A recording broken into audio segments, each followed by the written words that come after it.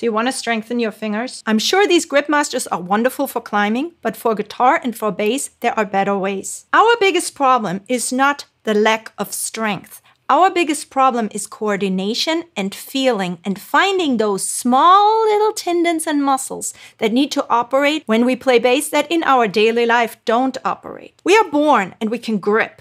This is easy for us to do, but to move fingers separately, have coordination for each finger, that's hard. If you're looking for gadgets, I recommend things that support having feeling in the hand. Things like these. Fidget toys. This is a personal favorite of mine. I have no idea where I got this. Fiddling. It's stimulating to touch and move, cupping the hand together and finding each individual finger. If you're looking to do finger strengtheners on the bass, here are a few good ones. For example, let's say I want to strengthen my pinky finger. Do pull-offs.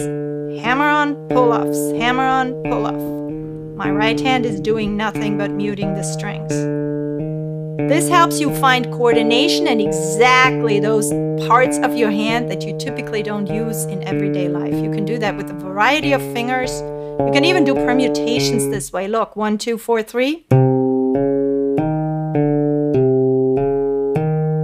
You just pull off into whatever finger number is lower than what you're doing. 1, 2, 4, 3. So 1 is pulled off into, 2 is hammered on, 4 is hammered on because they're higher, and then 3 I pull off into.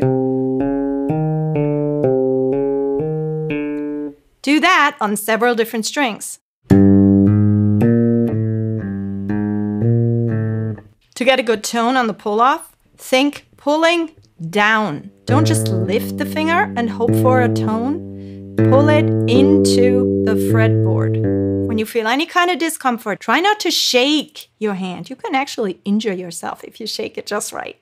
I see people stretch and coerce their fingers into position. Don't. Just let it drop and let the blood turn into your fingers.